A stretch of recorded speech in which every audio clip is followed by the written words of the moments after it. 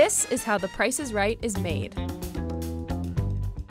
The Price is Right premiered on CBS on September 4th, 1972. Back then, the wheel didn't exist, only 3 contestants played, and each episode was only 30 minutes. In 1975, the wheel was introduced and episodes were twice as long. The 1975 version is still used today. Drew Carey took over for Bob Barker as the show's host in 2007. I realized what an institution the show is and how long it's been on the air. And Bob Barker himself gave me the best advice. Bob said the best advice is to try not to copy him. And I couldn't come out trying to be like Bob Barker. I had to be me. So I did. I came out and I tried to be me. So I wasn't trying to mimic Bob Barker or ape Bob Barker. I was just trying to be myself and not screw it up. It took me a couple of years to think of it as my show instead of a show that somebody else had that I was kind of like caretaking or something. Now I feel like it's my show totally. I always know it's going to be a room full of excited people jumping around, and it's exciting for me. I come in about, between 11:15 and 11:30 and put on some music in my dressing room, sometimes not. Maybe I put on the TV or whatever, and sometimes I'm just quiet. I get dressed, and they want me in the makeup chair at 11:45. Sometimes I'm there at 11:50. Drew is naturally handsome, and you really doesn't need makeup. Makeup's really quick, as you saw. It takes like 3 minutes, and then I just sit there and they start the show and I walk on stage.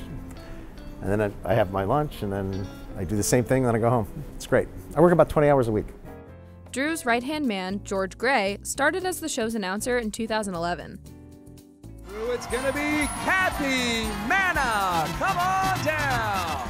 It's such a family. It's amazing to be here. Every day is great. People say, are you having fun? It's, you're making people's dream come true, so of course. 3 other guys in history have had the job permanently besides me.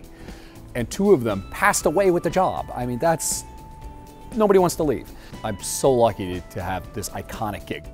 To appear on the show, all audience members have to do is show up and wait in line. Their producer Stan interviews around 300 candidates to choose who gets to come on down. Per season, I interview about 53,000 people, which is horrifying when you think about it. It's a lot of people, I know. Essentially, what I'm looking for is somebody anybody who has the energy and can maintain their energy. A lot of people start off really great, but if you can't maintain it, you'll get the people that go, yeah, I'm really excited to be here, I'm from Iowa, and then it's like, I'm gonna count wrong.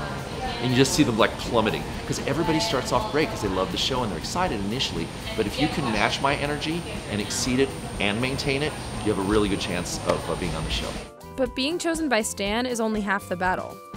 You have to make it past contestants row to play a game on stage with Drew. When we're taping the show, this goes for Drew, George, and the models, they are not allowed to help contestants or tip them in any way, because a lot of times the contestants will say like, oh, tell me, what do you think, Drew? What do you think to the models? And they can't give anything away.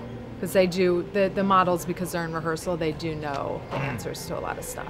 For one thing, I grew up without any money, so I really empathize with people when they win and how happy they are to win anything. And just to be on the show, I'm like, yeah, I get it. $500 isn't a lot of money for a game show, but it's a lot of money for people. It's that could make your week. It's not like a life-changing amount, but that's like extra money, maybe get to pay a bill. There's a couple games where I'm like, oh, this is a tough game to win, and I worry about people playing it because I know how hard it is and that the odds are kind of against them, because we have some high percentage win games and some low percentage win games.